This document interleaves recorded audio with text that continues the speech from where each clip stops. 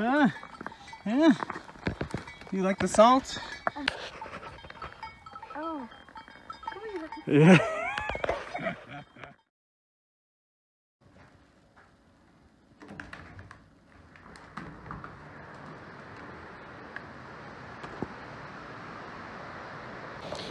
Leaving the hotel about 7:15 a.m. I wanted to leave at 6 a.m. but I just needed the extra hour of sleep. So now I'm gonna go up to this gas station, which seems closed, of course, because nothing opens here until 9 in the morning.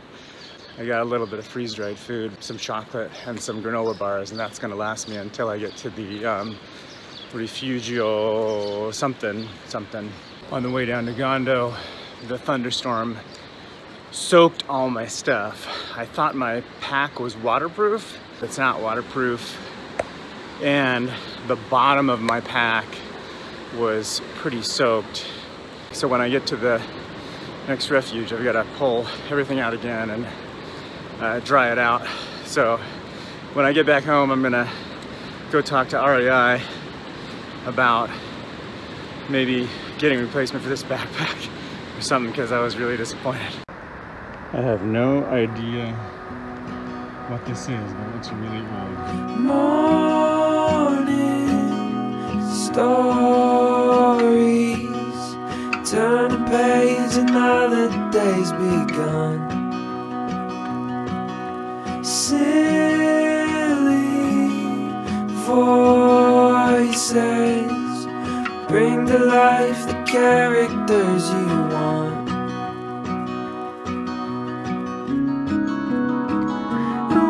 Smile.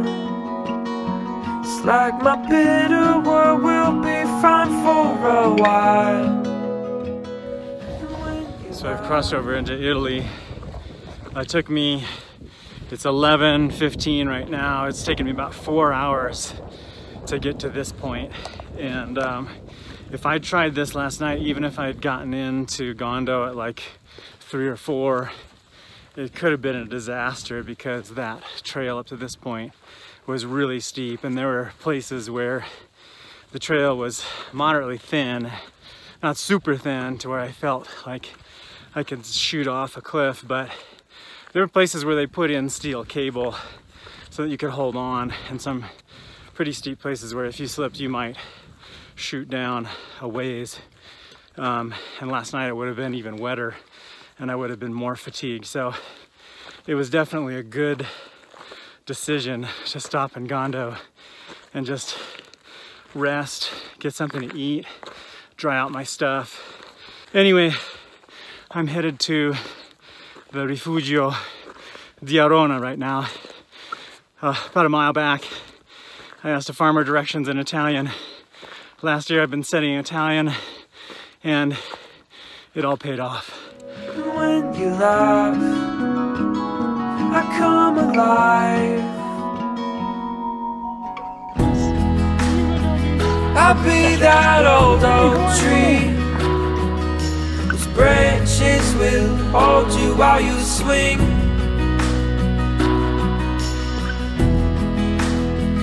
I'll be that mountain peak that you can stand upon and watch the world beneath. Oh my child, oh my child, oh my son.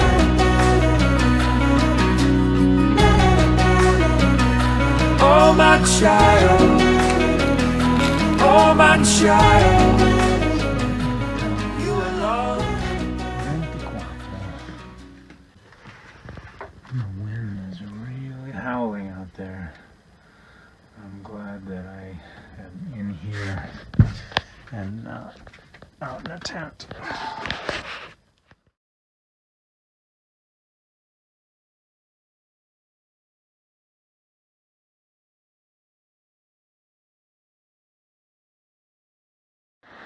Okay, if I take a video?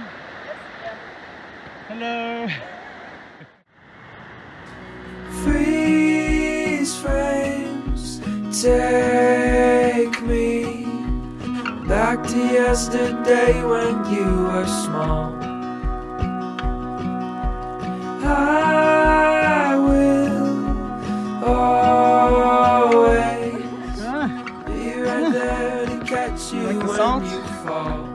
I thought he was gonna butt me off the cliff.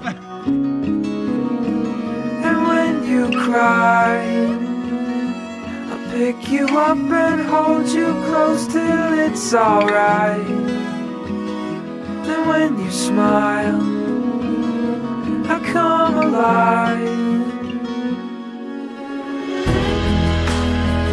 I'll be that old oak tree whose branches will hold you while you swing.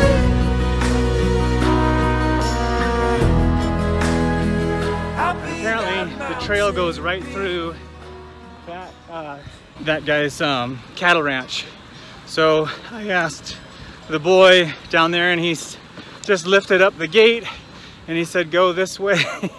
So I walked through a big herd of cattle, but at least I'm back on track. So today has been a really long day. I started at the refuge di Arona in Alps at 7 a.m. with a mother and daughter from Belgium who were going to Alpe d'Ebro, and they were going to stay at the Castiglioni refuge. And Lorenzo, the innkeeper at Arona, asked me if I could stick with them for a while so that they could stay on track and stay off dangerous trail. It was nice hiking with the mother and daughter, and it was something special for them. So without my help, I think they would have not done it, and the daughter would have been really disappointed because she wanted to do an adventure with her mom. So it was really cool. Anyway, got their contact info. I'm gonna send them some pictures. They're gonna send me some pictures. I left a note at the refuge letting them know that I was going on. So hopefully I'll hear from them again once I have cell phone service. Now I'm kind of rushing to get to the next refuge, the Margaroli. About 3 hours ago when I got into Rifugio Castiglioni, I asked the guy to call ahead and get me a bed and have them prepare a, you know, have a late dinner so that I wouldn't come in and have nothing to eat. Behold, il Rifugio Margaroli. I hope they have good food. Buonasera.